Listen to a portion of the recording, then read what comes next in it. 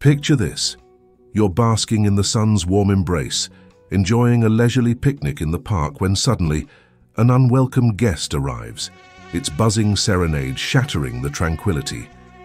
And suddenly, a tiny, needle-nosed assassin, its proboscis poised like a microscopic rapier, descends upon your unsuspecting skin. This miniature menace, the mosquito, is about to embark on an illicit culinary adventure, extracting a blood meal from your unsuspecting flesh. But this is no ordinary feast. It's a microscopic battlefield where your body's defenses engage in a battle of epic proportions. The mosquito's stealthy approach, a chemical camouflage. The mosquito's first act of subterfuge is to land on your skin without alerting your sensory defenses. It achieves this stealthy maneuver by releasing a cocktail of chemicals that temporarily disable your pain receptors. As you're blissfully unaware of its presence, the mosquito's proboscis, a bundle of 6 hair-like tubes, pierces your skin, seeking out a blood vessel. The proboscis in action, a microscopic siphon. Once the mosquito's proboscis penetrates your skin, it enters a vascular labyrinth, a network of tiny blood vessels. The mosquito's sophisticated proboscis acts like a microscopic siphon, drawing blood from the chosen vessel.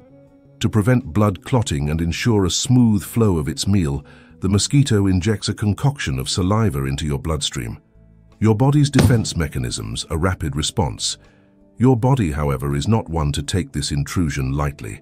It immediately launches a counterattack, deploying its immune system to neutralize the mosquito's saliva and eliminate the intruder.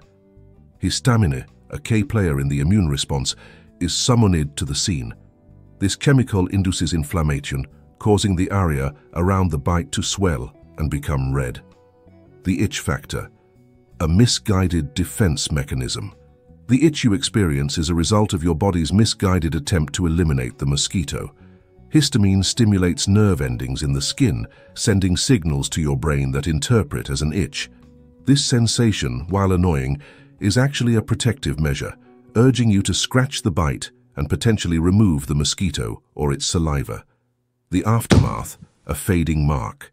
The swelling and redness around the bite typically peak within 24 to 48 hours and gradually subside. In some cases, the bite may develop into a papule, a raised, solid bump. This is due to an accumulation of white blood cells, which are part of your body's immune response. The papule usually disappears within a week or two. Prevention: shielding yourself from mosquitoes. While mosquito bites are generally harmless, they can be a nuisance and even transmit diseases in some cases. To reduce your risk of mosquito bites, consider using insect repellent, wearing long sleeves and pants in areas with high mosquito populations, and eliminating standing water around your home, as this is a breeding ground for mosquitoes. The mosquito bite, a seemingly insignificant event, is a fascinating interplay between an opportunistic insect and your body's complex defense mechanisms. As you go about your day, be mindful of these tiny aerial predators, for they may be plotting a microscopic culinary adventure on your unsuspecting skin.